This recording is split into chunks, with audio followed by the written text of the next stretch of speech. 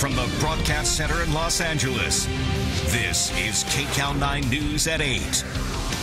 Live, local, late breaking.